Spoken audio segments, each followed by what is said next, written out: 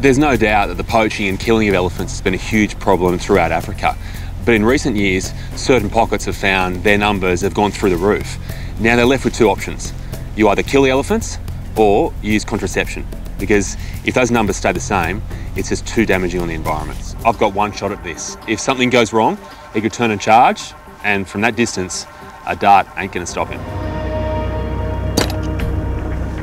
That was a perfect placement.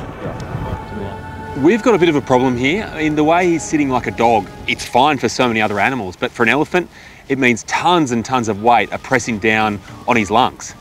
The fact is we now need to roll him onto his side, otherwise we risk losing him. But the massive beast won't budge.